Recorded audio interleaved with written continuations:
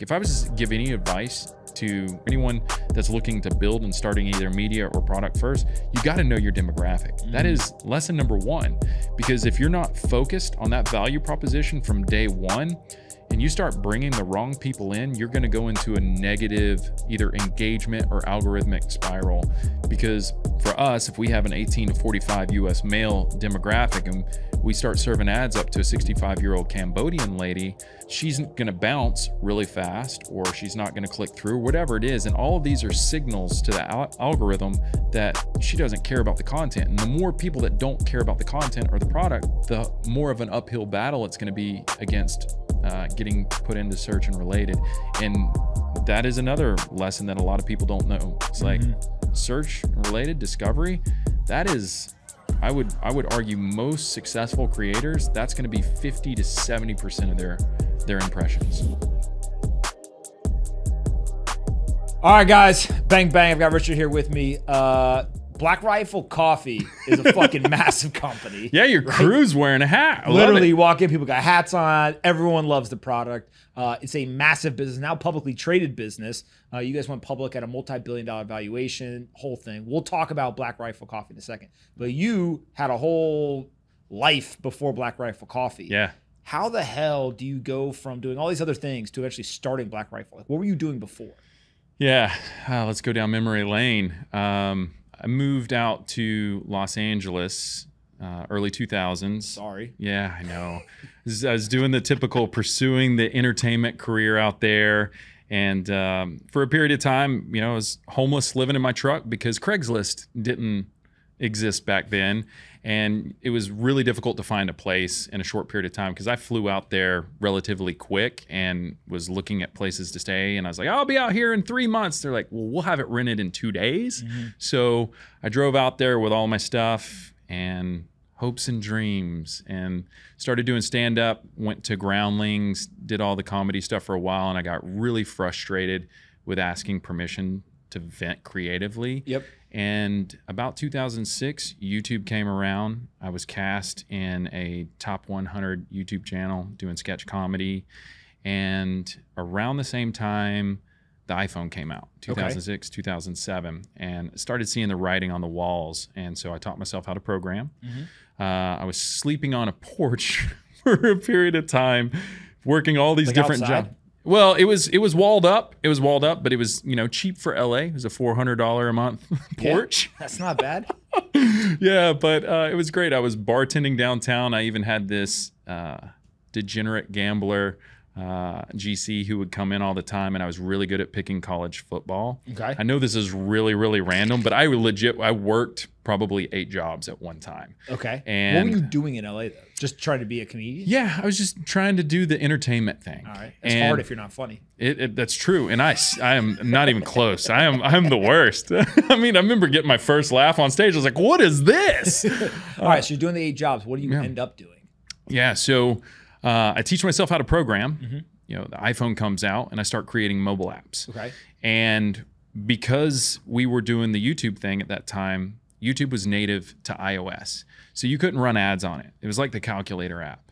And I was like, well, you know, this sucks. I mean, we're getting a lot of views on these videos and everything. So I started creating YouTube apps. So this was about 4 years before YouTube even had an app in the App Store. And I was linking AdSense to content creators so that they can monetize it. And about that time, the partner program came out.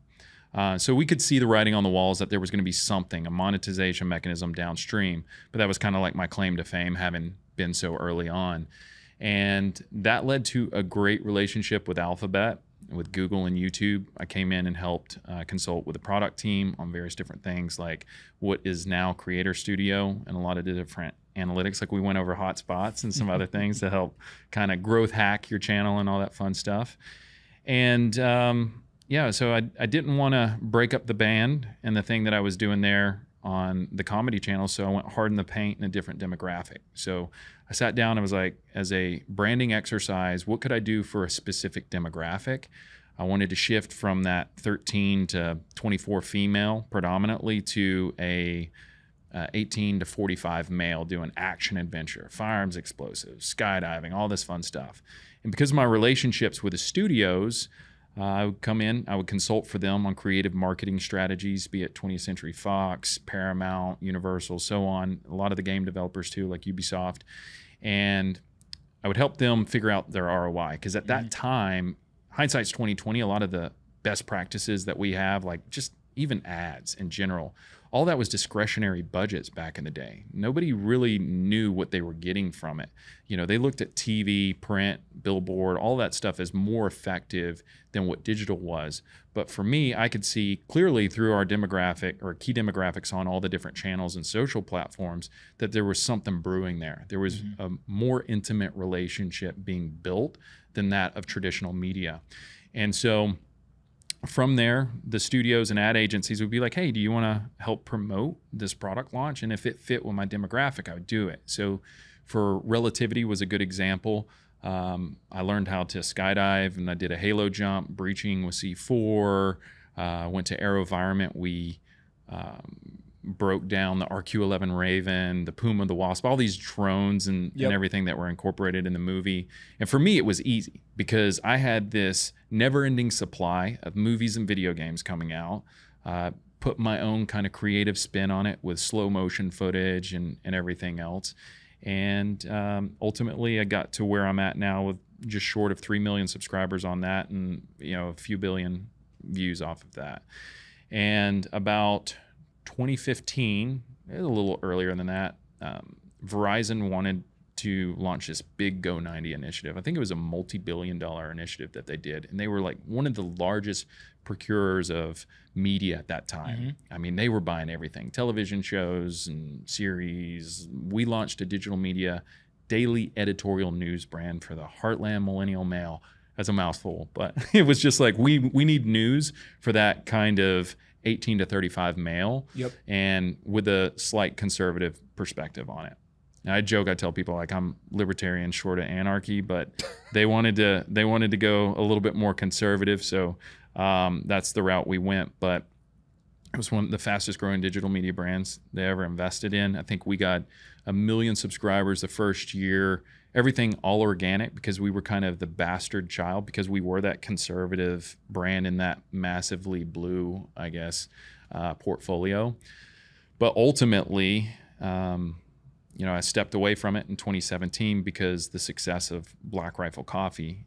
What's the story there with Black Rifle? Yeah, so how does that get started? Yeah, so of my partners, Jared, Matt, and Evan, everyone kind of had irons and other fires. Those guys were focused on transitioning from their time in military service into civilian life, and they had modes to do so with these different businesses. Jared and Matt had Article 15 clothing. I think they have a whiskey company and some other stuff too. And Evan was doing Twist Rate, which was a tactical instructional media company. And then there was Ready Man, which was American kind of preparedness, strategy, tutorials, and stuff like that. And Evan and Matt JT wanted to do a sample coffee roast profile for Article 15 clothing, and it sold out super, super fast. I think it was 1,000 bags or something like that. I'm going to be off on the numbers, but it sold out extremely fast to the point where they were like, hey, maybe there's something here. And so, and what, like when you're selling those bags, how much are you selling them for usually? Now we're selling them for about $16. Okay. Yeah. And how much does it cost a business to actually get the bag, make the bag? It varies. And so that was some of the challenges early on because we really didn't know what volume was going to be. And that is for a CPG company, extremely hard, not knowing how and when to turn those dials. Our first year, I did 350 million views on my content promoting the brand. And that's through Verizon. So in my contract with Verizon, I had that I could promote my own brands, which is great because it was on their dime.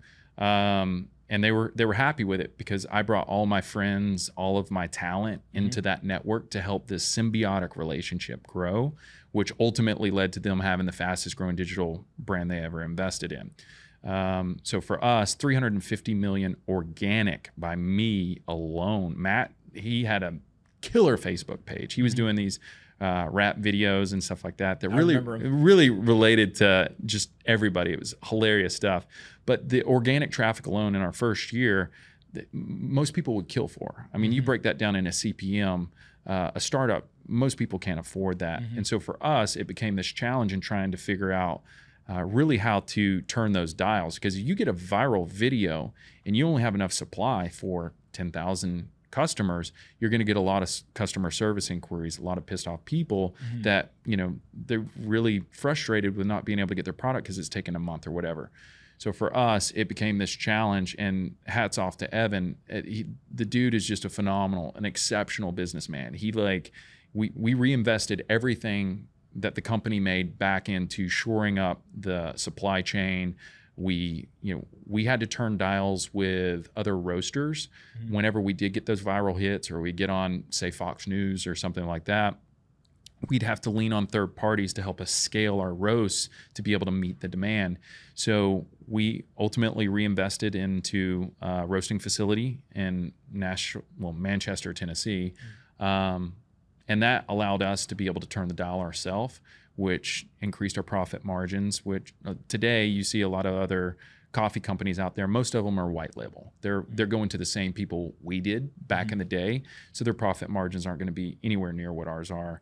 And again, hats off to Evan for really focusing on that. And the guy's just been exceptional at what he does, and hiring fast, firing fast, third parties and whatnot, and being able to scale the business. So when you think about that business, how much of it was dependent early on with the organic views from just kind of like the core group versus today it's the same thing, right? Or have you guys gotten much smarter? Because I see you guys have podcasts, you have tons of sponsorships. Like there's a bunch of stuff now going on where it almost to some degree feels like a marketing company with a coffee product. And that's almost been the secret to the success. Is that like a fair way to think about it? Absolutely. I mean, you can 110% say we're a media company that sells a product. Early on the strategy, this isn't no secret. I did this with Verizon. I did it with us. So I established a foundation. It starts with inspiration and education videos, and then there's entertainment videos, or education and information, then entertainment, and then inspiration. So our foundation was education, be it how to make coffee in a Chemex, how to fold a Chemex coffee filter. Those things are intimidating to a lot of people. So we build this massive library that when people come to us, they know we're the subject matter expert on this, but they also get valuable information on how to make their coffee, what's the best coffee, what are our coffees taste like. And then when we start hitting these entertaining viral pieces of content, they have this library to go to, but then we work the algorithm, because now YouTube or whoever is seeing that, oh, this video is successful. What about these other videos? So we're going to rank higher when people are looking for coffee stuff, just based off of the affiliation between our high performers.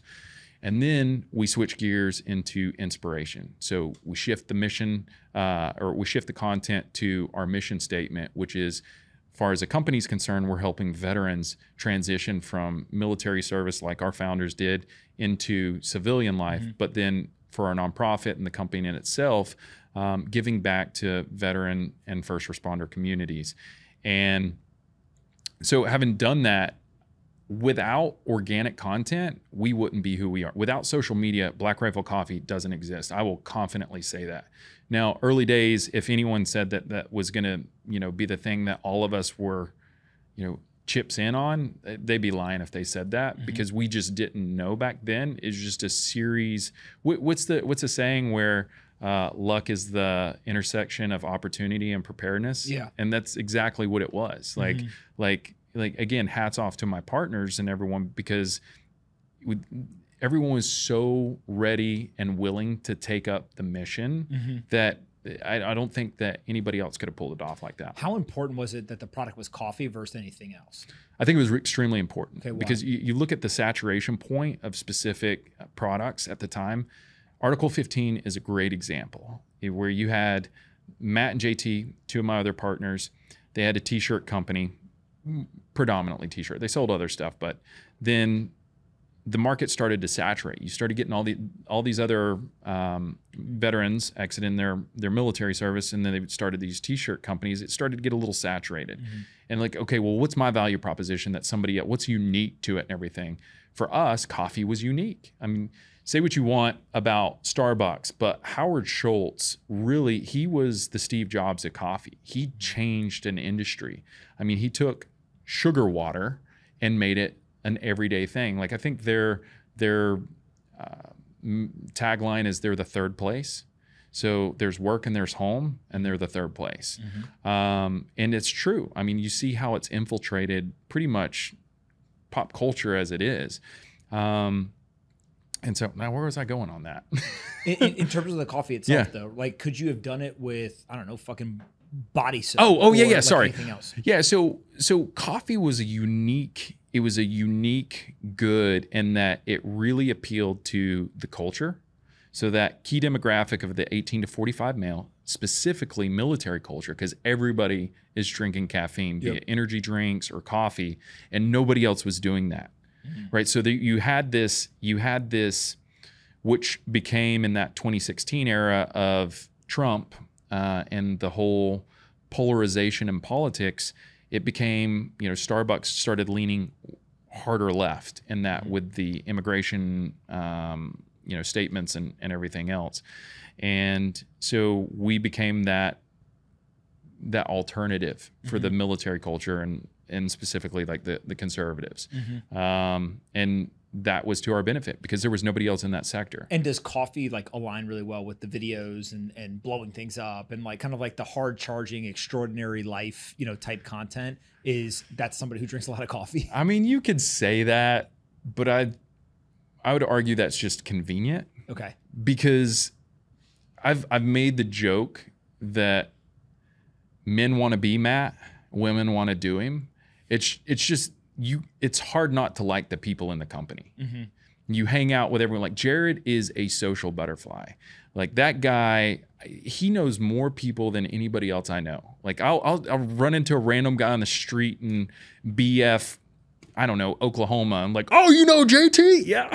It's like everybody knows these guys. Everybody wants to be them or be around them or hang out. And I think that's just, it was a convenient thing that Evan was just smart enough to really focus on optimizing the business and scaling it in a way as fast as possible and as efficient as possible. How'd you guys fund it? Was it all self-funded? It was self-funded for the most part. Yeah. We brought investors in at a couple points for various different things, the roaster, facilities, but yeah, we didn't really bring in a lot of. Yeah. And then the whole idea of going public. I think a lot of people, when they start a coffee company and they're like, we're fucking around on the internet and we're going to sell coffee. Yeah. Oh, look, it works. Okay, that's cool. Oh, wait, hold on. It's like really working. At what point or like why go public? Yeah, so that's interesting because going into COVID, we were positioned really well because we're a D2C company primarily. And we didn't have the overhead that a lot of CPG companies had getting caught with their pants down when everything was shut down. We were able to still roast, still ship, and get to our consumers. And if anything, they were drinking more at home than going out and stopping at, say, a Starbucks or a Dutch Bros or Dunkin' or wherever. And that worked to our benefit. But as COVID started easing up restrictions in these different areas, our focus was scaling out brick and mortar or outposts so that we could position ourselves around these military bases and larger markets strategically to get to our customers in a day-to-day kind of convenient way. And when you think about that experience, what is like the biggest surprise through the whole thing of building that business? That's whatever you just thought, say that. What is that? What is that? What was that surprise? Oh, yeah. No, so for me, again, this goes back to... don't fucking bullshit me. What is that? Okay, so this goes back to the libertarian thing. I fall under a lot of scrutiny because a lot of three-letter organizations like DOD and ATF, I fall under their oversight. They like you or no? I don't know. Okay. I'm buttoned up, soup to nuts. I dot every I, I cross every T. But I just don't want another one like the SEC in my life where I come on the podcast and I say something about revenue and I was like, oh shit, that's a forward-looking statement. It's like, and then I have to like I'm not Elon Musk. I can't take like a $200 million fine or something like that. So I just don't like that oversight. Like I have too much oversight in my life. I like to be candid and I like to be as transparent as possible. I don't like worrying about what I say. That's fair. Yeah. That's very fair. All right. And now you're doing other things other than just Black Rifle Coffee. So explain that. Yeah. So I feel fortunate in that the way I look at life is I'm a subject matter enthusiast. I've been really good at the things that I do because I approach it as a consumer or a viewer. This is what I want, and this is where I see the industry going.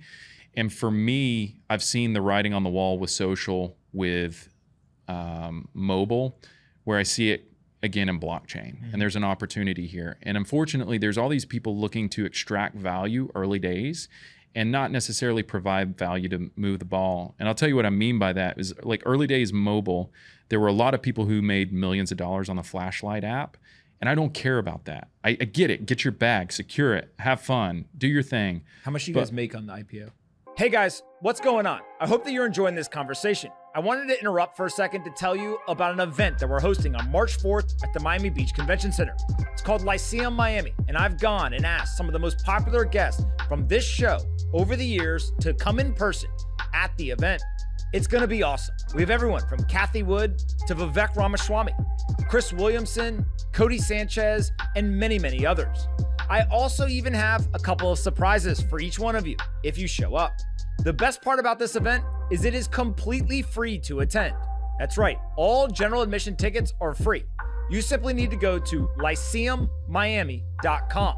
LYCEUMmiami.com will get you free tickets on March 4th at the Miami Beach Convention Center. And if you're a big baller and don't just want to get a free ticket, you can also get a VIP or an insider pass. If you use the code POMP40, you'll get 40% off. They get you all kinds of cool things like the night before, a cocktail with the actual speakers, and a couple other perks. Go check it all out at LYCEUMmiami.com and use code POMP40 if you want to be a baller. I can't wait to see all of you there. Go ahead and click on the link in the description, and let's get back into this conversation. Are you allowed to say? I don't know if cap tables are public or not. I assume so. If it's like, well, when you go public, like how much do you think like the core team before or whatever made? I don't know. I'm so reluctant to say numbers. But so having said that about the flashlight app, so you know, it went public at $2 billion. So like the four of you, you did okay. Maybe, I assume so. You'll have to talk to my accountants. But so the App Store, like Apple's going to replace that. It's going to be native, right, to iOS. I'm looking 5-10 years out, like inventory control management via mobile device, which is what we were talking about earlier with Best Buy. Most people, now hindsight's 2020. You have the benefit of that. You can say, hey, look, I can go to Best Buy and check the inventory before I get there. 15 years ago, you couldn't. And most people weren't thinking about that then. I just didn't have the money to patent that process or start building it for people. And so I see this opportunity in blockchain and the sins of Web 2. And, unfortunately, trying to break this down for my viewers who might be listening in on this, the early days of Web 2, unfortunately, there wasn't a payment mechanism built into the HTTP protocol. Had there been, we might not have taken traditional media advertising like overlays, native, and everything else and applied it to Web 2 like YouTube and everything else. The unfortunate byproduct to that is, we're all about a quantity. We want sheer volume of impressions because that's what gets you ads. That's what gets you results. So you have to tap on the nerve. You got a fight or flight response. You got to be controversial. You got to be angry. You got to elicit an emotional reaction from people. But I think people really just want value. They don't want to be wrecked emotionally and everything. So there's a lot of problems that can be solved, I think, in Web3, where through incentive mechanisms, monetization mechanisms, if we get it right and in a permissionless way or decentralized, I know these are a lot of buzzwords, but they mean a lot. And the implications are vast. Because if you look at the gatekeepers, the Apples, the YouTubes, like their hardware to their software, like YouTube as an example, with the content that I would do on my YouTube channel, Full Mag, everything's legal. You will not find anyone more buttoned up than me. I have just about every federal license and clearance that you can think of. I have permits, I have insurance, I have instructor ratings, range safety officer, all these different things. And yet still my videos will get demonetized or pulled. And it's really, really frustrating for me because what I'm doing is 100% legal. It's just by doing so, well, you don't have the right to 100% distribution or reach. Like, you can still publish it. Well, that's screwed up because I just spent 15 years of my life. And not only that, YouTube invested in my channel. I was part of YouTube's Next Up, where they spent, I think it was $40,000 or $70,000 investing in 25 channels. It's like, oh, okay, now you guys changed the rules of the game, but I'm doing everything legally. It's just you're changing a social narrative, or you're changing the distribution, which is impacting a social narrative. And it's arguably going to make those kids grow up in a world where firearms may be taboo. And it's like, well, I disagree with that. I think unless it's illegal, all that stuff should be fair game. Like, people should have a hard conversation about hard topics. You shouldn't try to control that for people. So I'm building a lot of products right now. You know, I know there's a lot of people out there that are like, oh, well, we'll do the guns YouTube, or we'll do this YouTube. It's like, you're not going to compete with the second largest search engine. You're not going to beat them at their game. There has to be a fundamental shift in something like a base layer that's built that people can build on top of, and then they can have their own discovery. And again, I go back to the incentive mechanisms and the monetization mechanisms. Those are the key components. But short term, I'm working on some security products because I think that that's really important. A lot of people are getting scammed. A lot of people are getting phished. How bad do you think that problem is? I would say it is 99% of all attack stems from some form of phishing. Yeah, because most people, they say, oh, I got hacked. It's like, no, dude, you clicked on a link here or did this. Like, there are a few instances where higher level organizations may have the ability to access devices remotely, pion attacks and stuff like that. But realistically speaking, the bulk majority of consumers are getting phished. Now, there may be some people that are getting spear phished, where they're being specifically targeted, but that's it. So, like, I'm trying to figure out ways to mitigate that and reduce that risk. When you look, kind of zoom out in the world, what are like the big things that you think are important right now? So obviously you guys did Black Rifle Coffee. You're focused some on the security stuff. Like, what else in the world interests you right now? Yeah, it's a tough one because I'm at this point in life where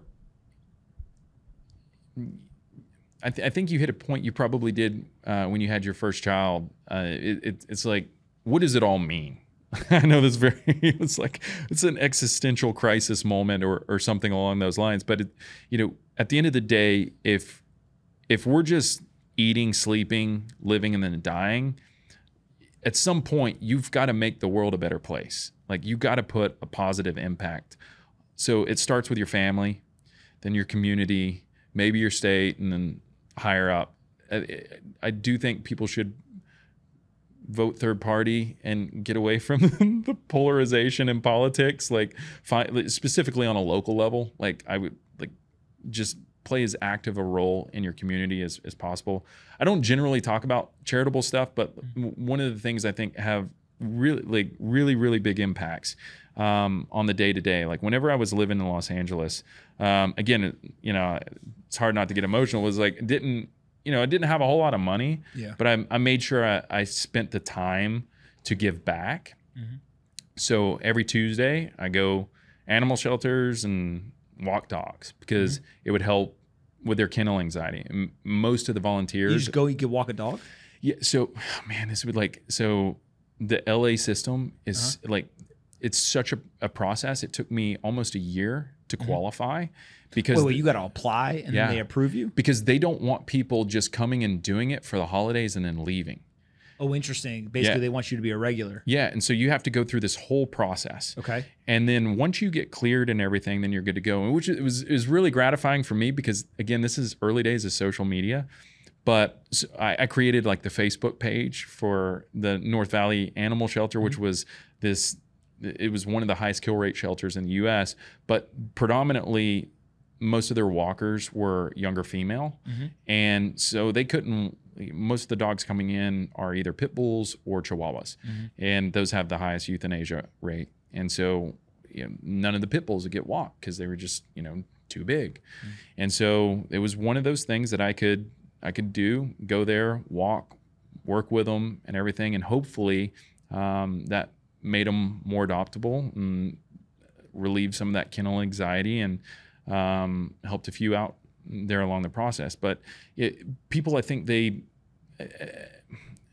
think that $1 here to this organization is great, but I think your time is so much more valuable and you can make a much greater meaningful impact directly in your community than worrying about too many things abroad. If your whole focus is things outside of your community, I think you're missing an opportunity to really make a positive impact. I completely agree. And I also think that a lot of people, because of social media, they focus on international or even national level issues, but there's shit going on in your backyard. Yeah, right. For sure.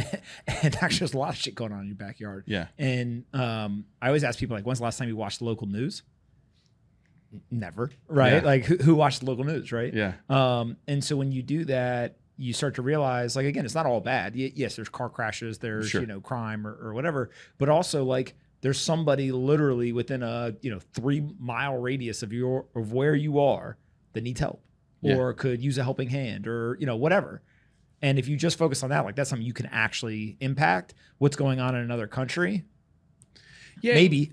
Yeah. Right, just a little bit harder. And I would add to that too, like it's not always hardship too. There's other means of giving back to your community. It could be mentorship because there are a lot of single parents out there, and us as professionals, there may be people out there that could use some advice. It could be professional advice. It could be personal advice. There's so many ways to have a positive impact, and I think so many people are isolated even though they're so well connected and social. And I think the more we start trying to find ways to interact with people in our day-to-day that's not wholly digital, I think the better off we'll be. Yeah. Are there other products that you see people building or other companies that you're like, wow, they're really onto something, they're absolutely killing it right now? Like when I just asked that, like what products or companies jump to mind as like they seem to really have figured something out?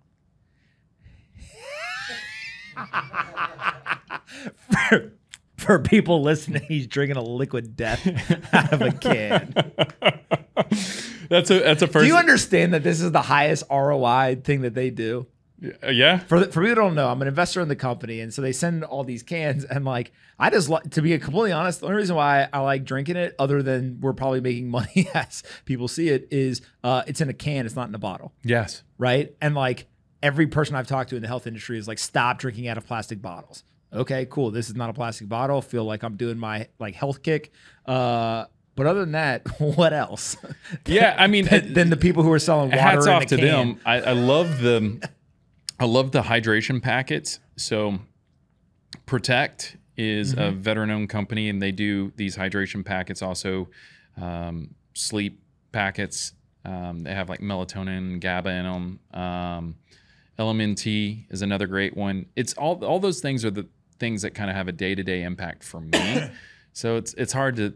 I don't really FOMO on many brands, but I really like what those guys are doing just because I use them on a day-to-day. Yeah. Yeah. The other thing is I've seen more and more companies try to become media businesses. So they have the products and then they go try to build the media stuff. And it feels like there's a lot of people who are realizing like maybe you should do it the other way. Is like build the distribution and then figure out the products. Chicken and the egg, right? Because there's risk when you build a brand as a media company, and most brands rely on personalities early on if they're going to do it that way, because there needs to be a collaborative component to it. Typically, there's exceptions to all rules, but there's a risk if your key talent isn't founders, owners in that. Yeah, I don't know. That's a chicken or egg. They're both problems to solve for. It's a cautionary tale for those who do the media thing, and then they try to throw a whole lot of money at it in advertising, because typically what happens is they bring the wrong people in to help them advertise, and their sample audiences are such a broad demographic. If I was to give any advice to media or CPG companies or anyone that's looking to build and starting either media or product first, you got to know your demographic. That is lesson number one, because if you're not focused on that value proposition from day one and you start bringing the wrong people in, you're going to go into a negative either engagement or algorithmic spiral. Because for us, if we have an 18 to 45 US male demographic and we start serving ads up to a 65-year-old Cambodian lady, she's going to bounce really fast, or she's not going to click through, whatever it is. And all of these are signals to the algorithm that she doesn't care about the content. And the more people that don't care about the content or the product, the more of an uphill battle it's going to be against getting put into search and related. And that is another lesson that a lot of people don't know. It's like search and related discovery. That is, I would argue, most successful creators, that's going to be 50 to 70% of their impressions. Yeah, it's coming just from the search. Yeah, or related. What other platforms do you think people should be posting content on? Like, are you long on YouTube Shorts, on TikTok, on Reels, on fucking something I've never heard of before? Man, that's a big one, right? Because you have Alphabet, which is publicly traded, and who knows what's going to happen with TikTok, but you also have a potential Section 230 ruling coming up by January 30th. And that has potential implications for all curators. That's a highly contested topic, I guess you could say. I have strong opinions about it. I think that... What do you think? I think that the platforms have been hiding behind their Section 230 privileges for too long, and there needs to be some changes to it. Also, if you do away with it, that takes away the search and related component to, or the recommended. Sorry, that has implications for the recommended content, which YouTube is extremely good at recommending content, but also have a chip on my shoulder. They don't like to recommend this stuff that I make because it's not advertiser safe or advertiser friendly. I'm like, well, screw you. If an advertiser spending millions of dollars a year like Target, and they don't know how to set exclusions for the type of content that I create that is 100% legal, I'm sorry, why should a whole industry of content creators suffer who have built their entire business models off of something you said was good 5 years ago? But now the tides have shifted because it's not politically, acceptable. Do you think that when they limit monetization, it kills the virality 100%, of the video? and I can show you the analytics. They claim that's not true. Well, they're full of shit, and I can prove it. Like I have the data. Like, fortunately for me, I can say I have a library of videos that span 12, 15 years. And so some of my top performers are from 8 years ago, and they have 20, 30 million views. And the cool thing about analytics is you can see these clear spikes and dips, and I get emails when they demonetize the video, and there is a spike the day of straight down. And then I appeal it, it gets approved, and we go through this whole thing, and it takes weeks, sometimes months, and the views go from, I don't know, let's call it 1 million views a month to 1,000 views a month when it's demonetized. And then as soon as I get it remonetized, it goes back up. And you could argue that something happened in the world and maybe that changed that. But 2 of my videos, they demonetized them twice, and the spikes are clear. You want to see something hilarious? Yeah. This is a video that has 130,000 views on it, right? You tell me where in the video they demonetized it. Oh, yeah. No. Super clear. Super clear. Like, what? Where are we going here? Right? You tell me where they demonetized that video. They claim that there's no impact from demonetization, but I don't know what happened. Yeah, and they'll give you some, and I totally understand it. I know a lot of people in YouTube, and I feel sorry that a lot of people get yelled at and these emails and frustrating phone calls. I don't yell. I understand the job's hard, but it's still frustrating as a businessman who's not only YouTube's invested in me, but I've built my brands, and the ego's attached to that.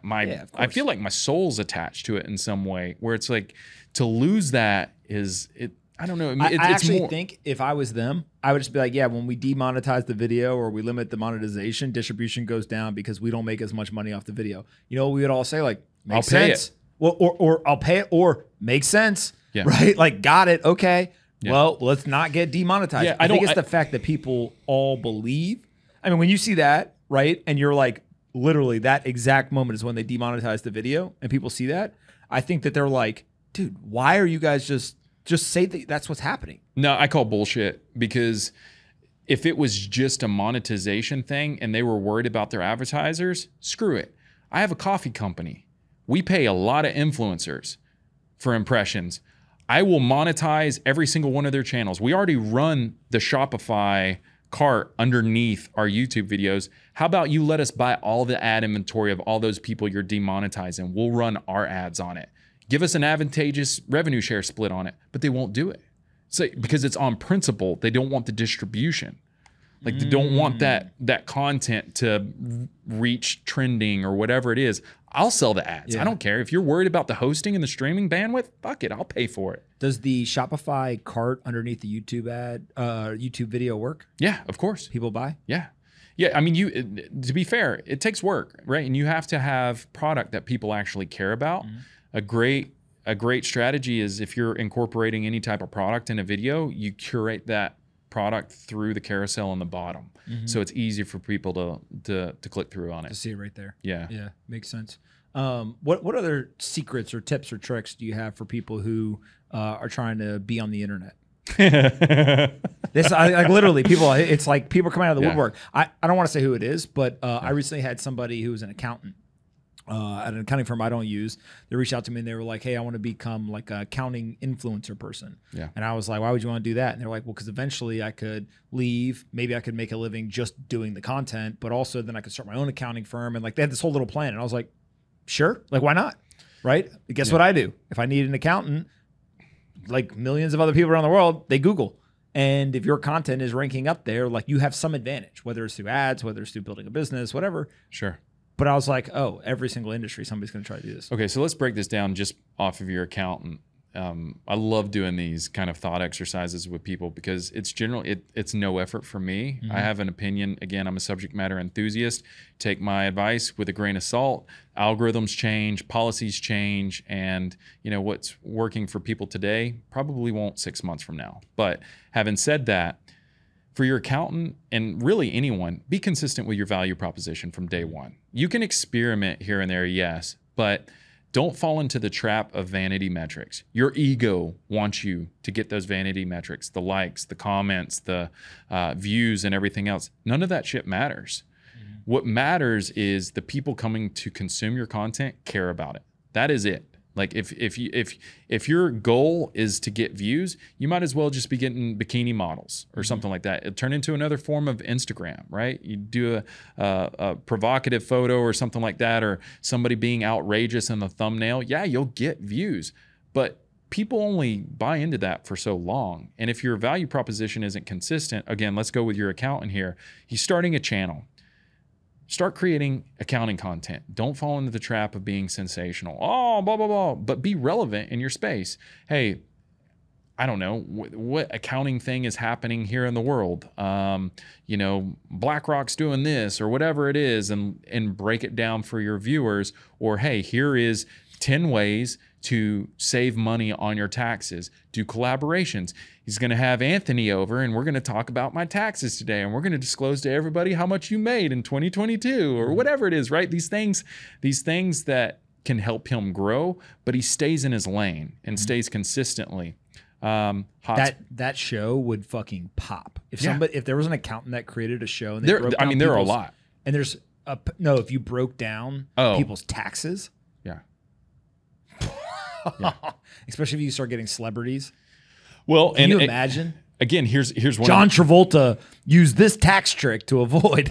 It's beautiful. Sorry, I don't know anything about John Travolta. I just figured he'd be a good person. No, it's great. But and again, I geek out on this. Like I'm giving this dude 1,000,001 suggestions. I'd probably go on Social Blade or one of these websites and try to forecast what a creator would make based off of impressions.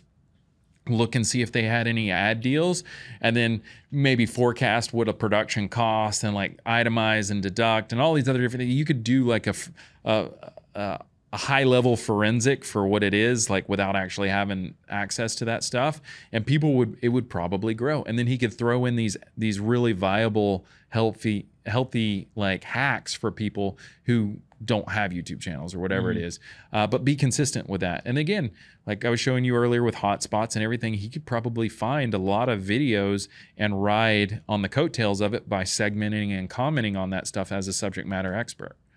The other thing I think a lot about is like that's obviously like a services type business that eventually could be content, but the physical products, I'm shocked at how many businesses that are in the physical product game do not understand how powerful the internet is. Like we've been doing this shit now for 20 years. Yeah. Right? Like the internet works. Right? Well, content works. It does, but they still don't do it. Think about it this way though.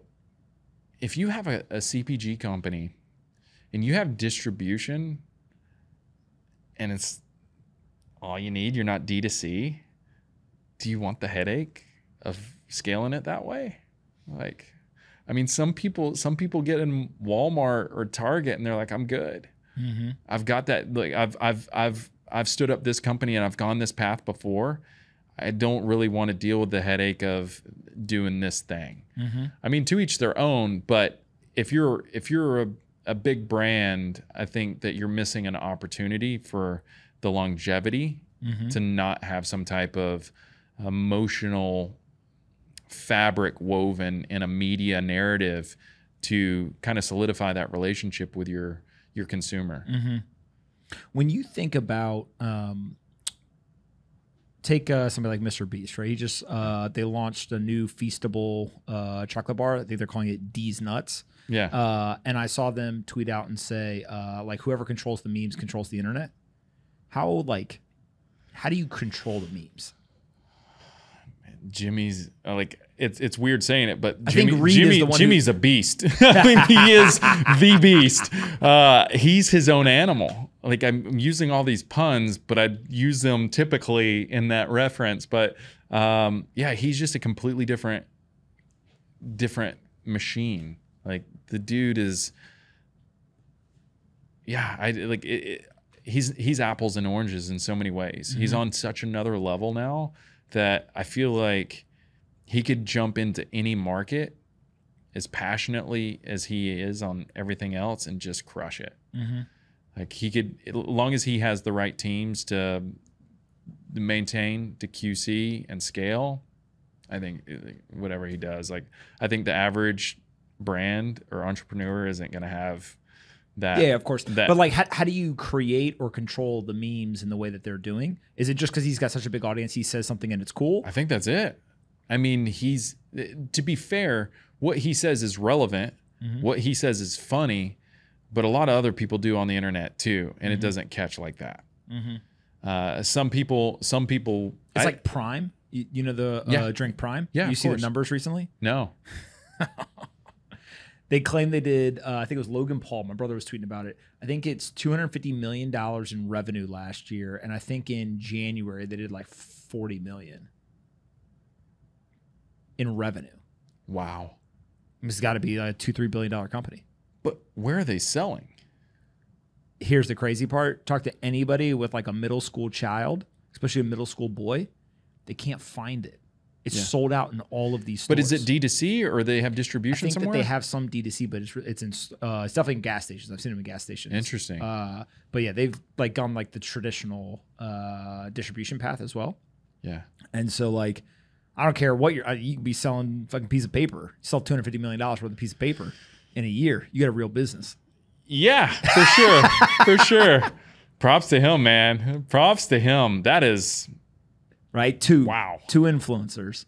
Wow. Who, like, I would argue aren't just influencers, right? Obviously, these guys understand very, very well how to build. They're really smart businessmen. They are lifestyle brands of themselves. Yeah. For sure. Yeah. Wow. I had no clue. Jeez.